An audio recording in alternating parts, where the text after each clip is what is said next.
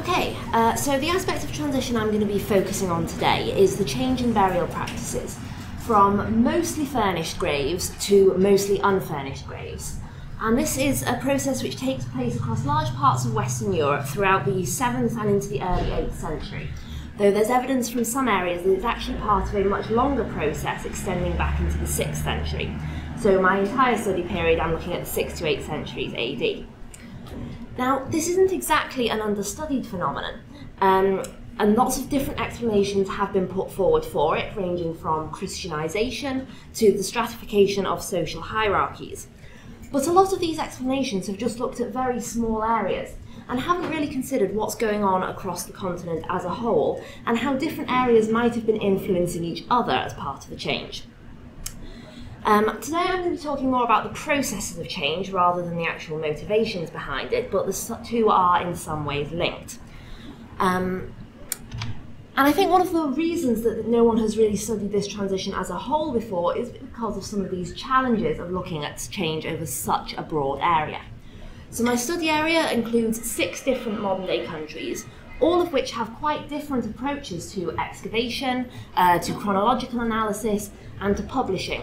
Not to mention the different research trajectories which have taken place in those different countries over the last 50 years or so.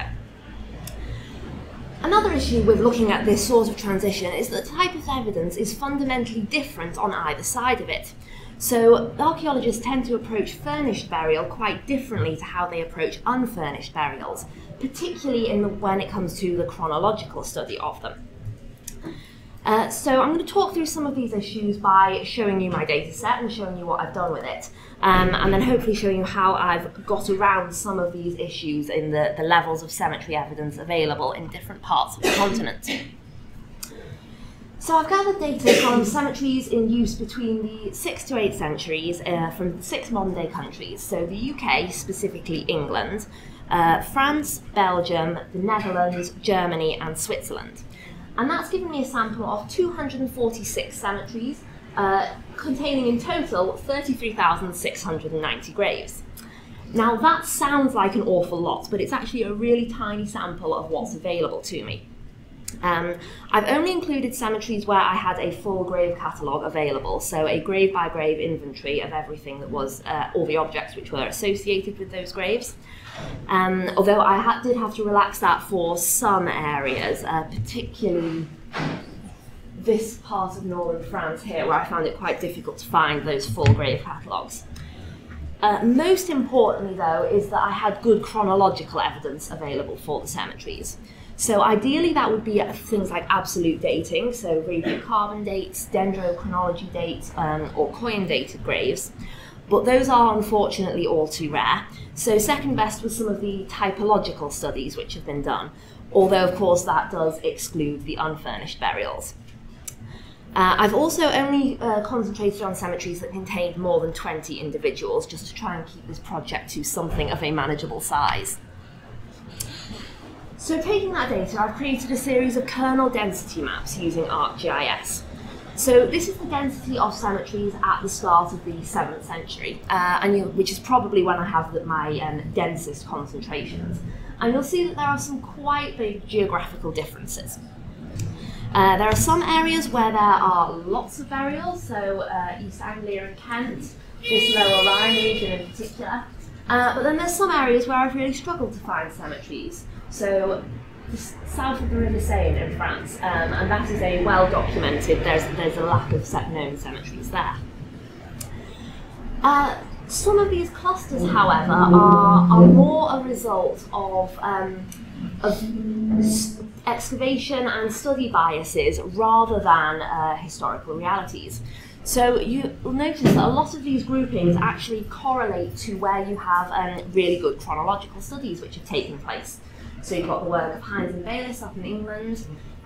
This is Perrin and Legou's Chronologie Normalisée there. The work of the Franken Arbeitsgruppe analysing the chronology of the Lower Rhine region.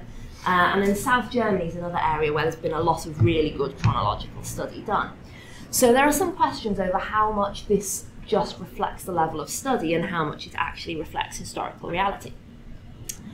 The most striking differences, though, are the chronological biases that I have. So when you compare the cemetery density at the start of the 7th century to what I have for the end of the 8th century, that is quite a drastic difference there. Archaeologists have traditionally been less interested in those usually later unfurnished cemeteries. And I think the biggest problem with them is the dating of them. When you don't have the artifacts, you do have to rely on things like radiocarbon dating. And there are, of course, geographical differences in how commonly radiocarbon dating is used.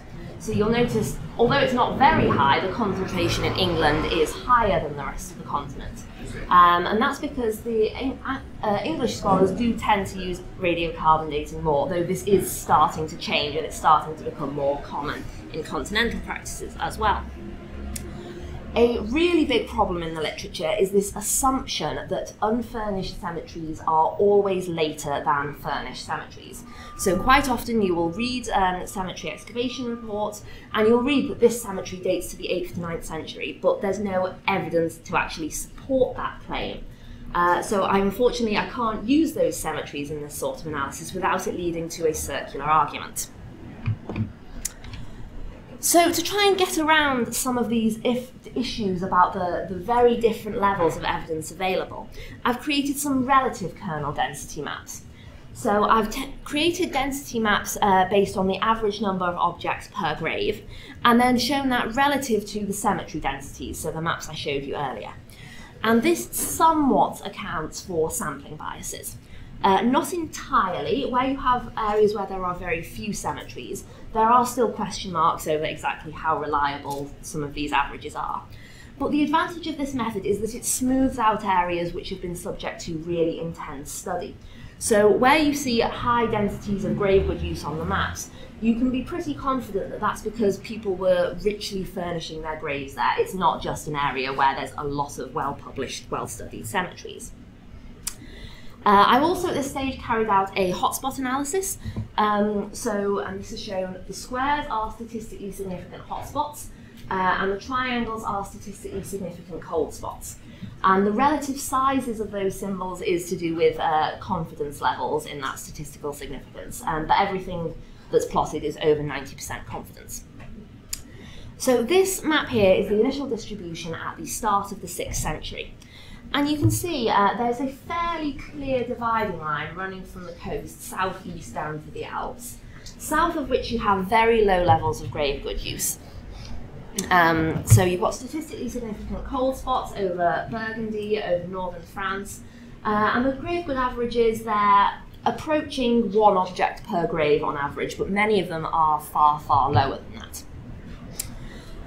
Then north of that dividing line you have more of a band of medium use with pockets of much higher density, so up in East Anglia, in Alamannia and Bavaria, and there some of the averages are approaching 4 or 5 objects per grave. So how does this change as we go forward in time? So for the first half of the 6th century there's actually very little change, it's quite static. Then as you reach 550, this is where you start seeing those high concentrations in Anglo-Saxon England particularly decreasing. As you reach the start of the 7th century, there's another period of stasis, up until about 650 AD, where you start seeing that decline in England beginning again. And this is all leading up to the pivotal point, I think, of 685. So I'm just going to pause the run through there.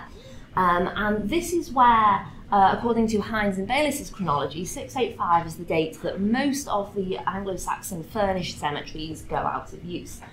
I think there's evidence from some areas that a few of them continue in use slightly later than that, but there is a significant change. And what's interesting is on the continent, at exactly the same point, there's also much more of a decrease in those concentrations than you've seen previously. It's nowhere near as marked as it is in England, but it's definitely something interesting going on there. And then that moment seems to accelerate the process of change. So as you get up to 730 AD, that's when most of the Alamannian cemeteries go out of use. And then by 760 AD, that pocket in the lower Rhine, which was hanging on, has also gone. At the end of the 8th century, there is very little grave goods use across the continent. There are still some statistically significant hotspots, but when you have such low grave goods use everywhere, even one or two objects could be causing that. I think what is interesting is the fact that all of England is showing up as a statistically significant cold spot. So that suggests that maybe the abandonment of grave goods is more complete there than it is elsewhere. So what these maps have demonstrated is change that results from cemeteries going in and out of use. But it doesn't really account for any change that might be going on from within cemeteries. So I've combined that GIS analysis with a more in-depth statistical analysis of individual cemeteries. So I don't have time to go into all of these in detail, unfortunately, but I chose them mainly because there are large numbers of graves from which I can get quite precise dates from that allows me to plot change over time. So these cemeteries here from Wessex, Alamannia, Francia and Bavaria all show a statistically significant decrease in their grave goods use over time. And that grave goods use appears, the decrease in grave goods use appears to start around the mid-6th century. I don't want to be too precise about these dates because the points that I've plotted, they're just the midpoints of ranges, and all of these cemeteries have been dated by slightly different methods, which aren't necessarily comparable. But roughly the mid-6th century is when this decline seems to start. And that is exactly when, on the broader scale, we saw those first changes appearing in the Anglo-Saxon burial record. So this isn't true of all regions that you see those changes within the cemeteries. So these ones from East Anglia, Castledyke South, East Anglia, Northumbria, Kent and Burgundy, none of those show a statistically significant decrease over time. And I know it looks like there's a very nice dip at the end of Castledyke South's use, but actually those last two phases only have one grave each dated to them. So that does not come out as statistically significant at all. What I find particularly interesting here is that of the 4 Anglo-Saxon cemeteries that I've analysed in this way, 3 of them show change over time. Of the ones from the continent that I've analysed, there's only one that doesn't show change over time, and that's from Burgundy, which is one of the regions with the lowest grave goods use to start off with, so there's very little room for it to decrease significantly further. So this suggests to me that the change on the continent is occurring primarily within the cemeteries, whereas the change in England, there's much more of a rapid turnover of cemetery use. So cemeteries are abandoned and reformed more rapidly. So there's very little chance to see that change over time within the cemeteries, and it's only really visible at the larger scale. To try and bring everything together now. So at the start of the 6th century, you have quite different types of practice scattered across the continent. So South Germany and Anglo-Saxon England initially appear quite similar with their high levels of grave goods use, and then they're separated by this band of slightly lower grave goods use in Francia. But those two areas, which appear quite similar to start off with, change over time in quite a different way. So the Frankish and the Alamannian cemeteries, the continental ones, appear to be a bit more rooted. They're places that people return to time after time to continually bury their dead, even with the way in which you bury your dead, even when that is changing. The Anglo-Saxon ones are less rooted in the landscape, it seems to me. They are abandoned, reformed more quickly. And when people start burying their dead differently, they possibly move to a new cemetery to do so. So this has been quite a brief overview of my work. I've also done a mid-range analysis of looking at individual regions in more detail.